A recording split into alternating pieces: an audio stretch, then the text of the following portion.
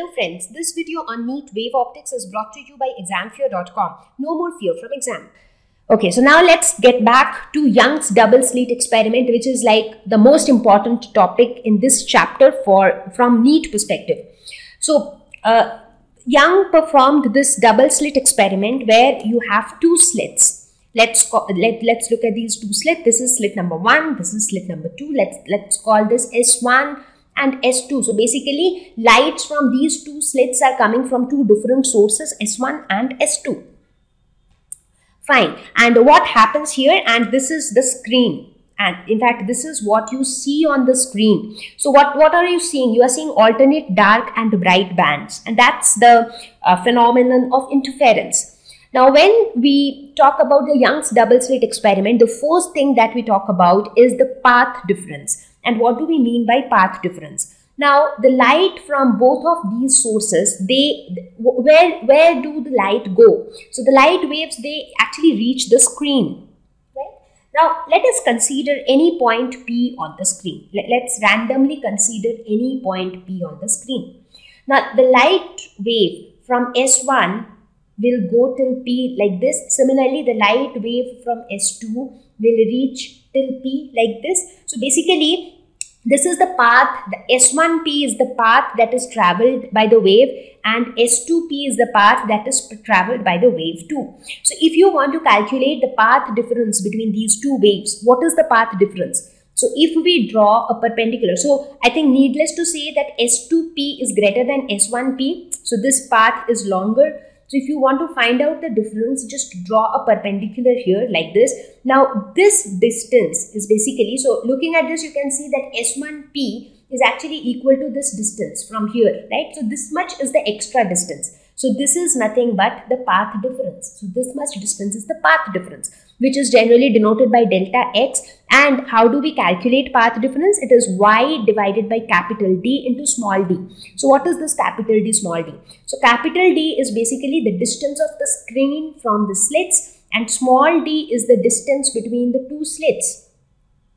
And what is y? Y is nothing but distance of the point P from the center. This is y. So let's say this is the center. So from the center of the pattern which is obtained on the screen, so from the center to how much, where is the point P placed? That is the distance y. So we can calculate path difference using this expression. Now again friends, I am not getting into the derivation of these expressions because that I have already discussed in wave optics video of class 12 physics. So please watch that video. Only after that you watch this video for a quick recap.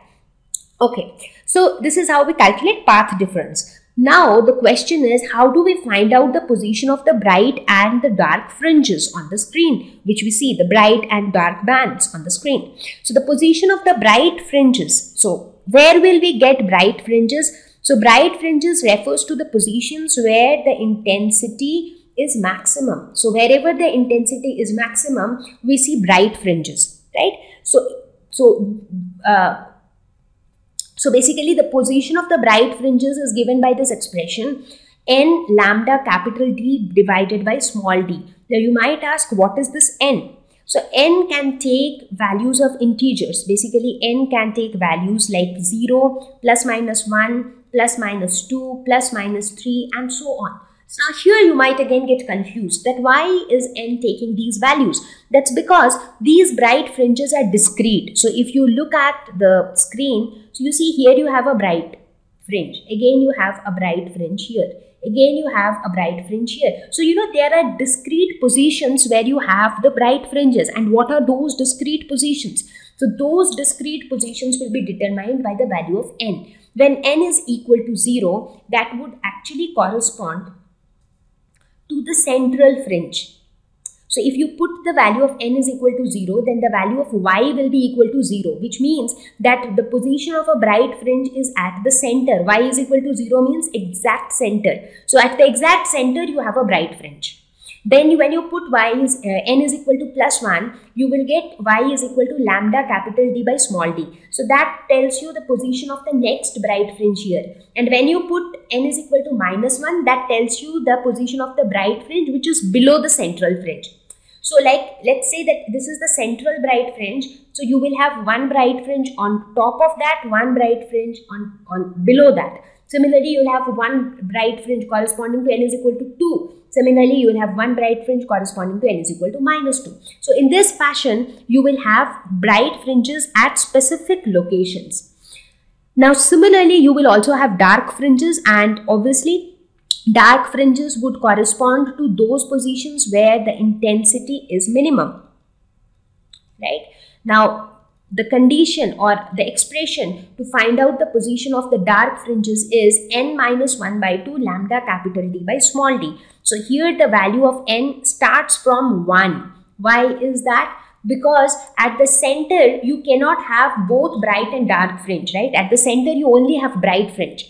So if we put n is equal to 0 in this case, then the position of the dark fringe will be where? So the position of the dark fringe will be equal to minus 1 by 2 lambda capital D by small d, right? So in this case, the value of n starts from plus minus 1, plus minus 2, plus minus 3 and so on. So when you put n is equal to plus minus 1, that corresponds to the bright fringe which is located on either side of the central bright fringe.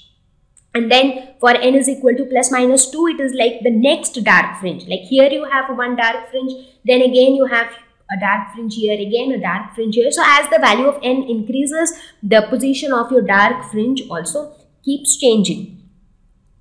Now the next thing we talk about is the fringe width. Now another interesting thing to note is that here we see on the screen that these bright and dark fringes, all of them have equal width. Width of all the fringes are the same. So how do we calculate fringe width? Fringe width is basically the distance between two consecutive bright fringes. Now let us say here in this case, this is a dark fringe, then this is a bright fringe, again this is a dark fringe, this is a bright fringe, dark fringe, bright fringe and so on. So this is dark, this is bright, again dark, again bright and so on. So if you want to calculate the fringe width, so this is actually the distance between two consecutive bright fringes or two consecutive dark fringes. Like this much is the fringe width. That means the position of this dark fringe till this dark fringe, right? So that would give you the position, that would give you the width of a fringe. Or you can say the distance between two consecutive dark fringes or two consecutive bright fringes. So if you actually calculate that, you see that fringe width comes out to be fringe width, which is denoted by beta, is equal to lambda capital D by small d. So how can you calculate fringe width? So like you find out the position of the first bright fringe and then the next bright fringe, like bright fringe corresponding to n is equal to 0, then bright fringe corresponding to n is equal to 1, and then you subtract the 2. So you get the fringe width. So now we talk about the intensity of the fringes. Now if you talk about the intensity of these fringes, so you can actually draw a graph like this. Now if we actually talk about the intensity of these fringes, it's pretty simple, because what we see that we have alternate dark and bright bands. So we can draw it in this fashion. Let's say that these are the alternate dark and bright bands. This is dark, then you have bright, then again dark, bright, again dark, bright, again dark, bright. So this is how you have the fringes, right? So basically, whenever you have a bright fringe, the intensity is maximum. Whenever you have a dark fringe, the intensity is minimum. Again, bright fringe maximum, dark fringe minimum, bright maximum, dark minimum, and so on. So basically, this is how the intensity is changing. So at one point, like for the bright fringes, it's maximum. For the dark fringes, it is minimum.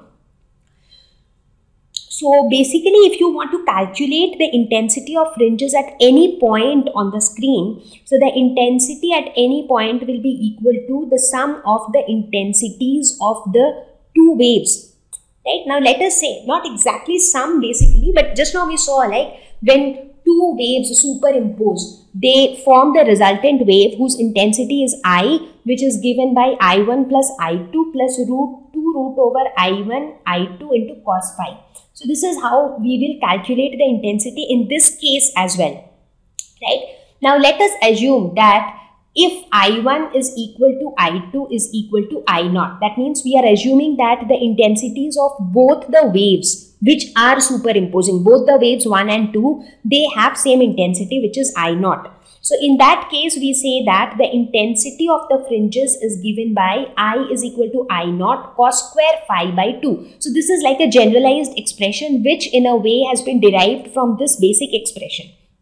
Now, how do we relate this expression with what we have learned in the previous slide, that at maximum intensity it is this, at minimum intensity it is this. So how do we calculate maximum and minimum intensity from this?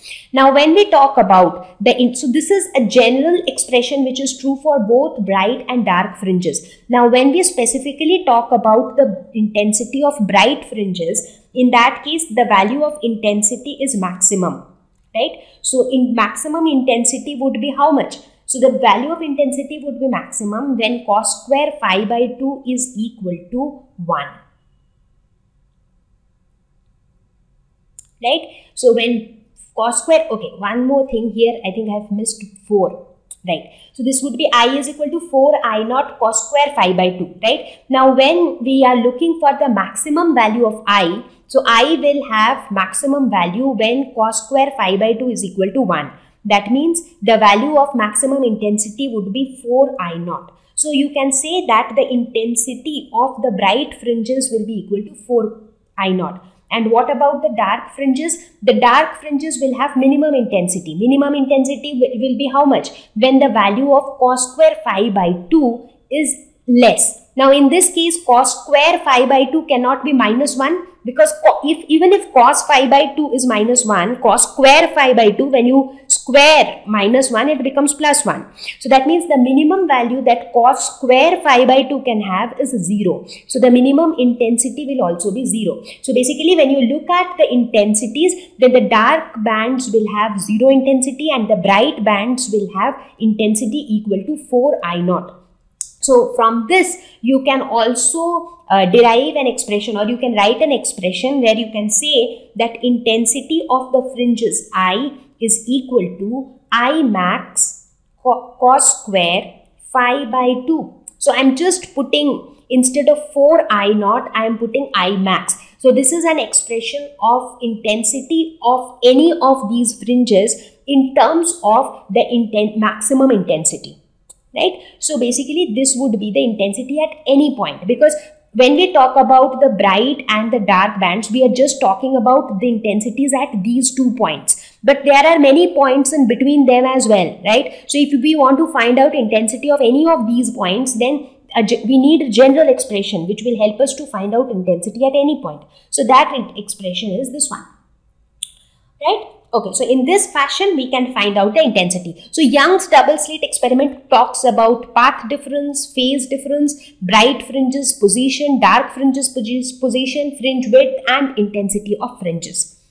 Now, the next thing that we will discuss is what happens if we introduce a slab in the path of one of the waves. Like if you look at this picture, it becomes more clear. Like till now, it was like you have 2 slits, S1 and S2, and then the waves coming out from these 2 sources, they reach the screen and you see the interference pattern. Now, what if we introduce this slab? As you see here, this is a transparent slab which has been introduced in the path of one of these waves. So in this case, we find that the entire fringe pattern which was seen on the screen, that gets shifted. So what do we mean by it gets shifted? Now let us say that this slab which has been introduced, it has a thickness T.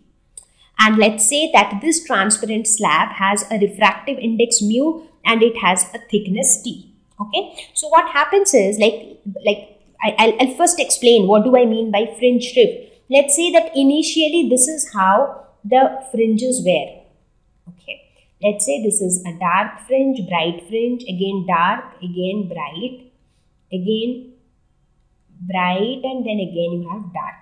So let's say before you introduced the transparent slab, this is how the fringes were. Now once you have introduced the slab, then also you still see you still see alternate dark and bright bands. So that is still there. But how is it different? The only difference is that, let's say that this dark fringe was here. So now this dark fringe would have shifted somewhere here.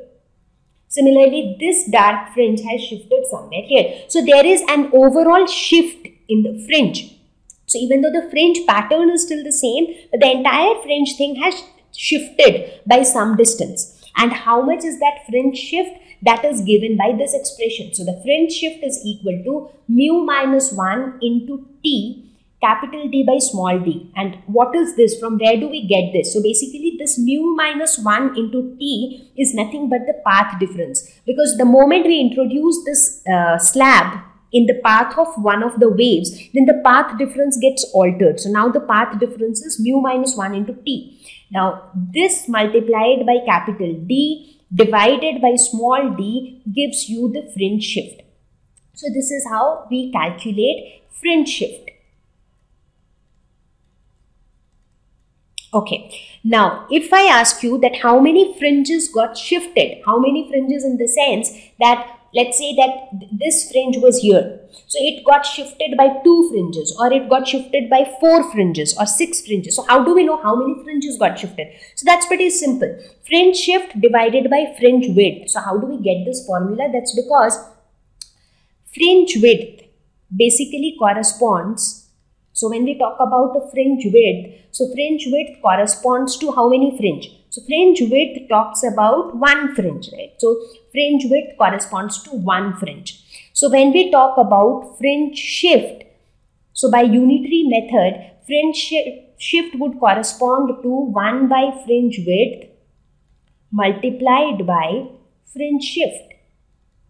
And that's exactly what we are doing. So basically this would be the number of fringes. So number of fringes shifted is equal to fringe shift divided by fringe width. So fringe shift is given by mu minus 1 into t, capital D by small d. This entire thing divided by fringe width. And just now we saw that fringe width is capital lambda, capital D by small d. So all these will get cancelled. So the number of fringes that got shifted will be equal to mu minus 1 into t divided by lambda.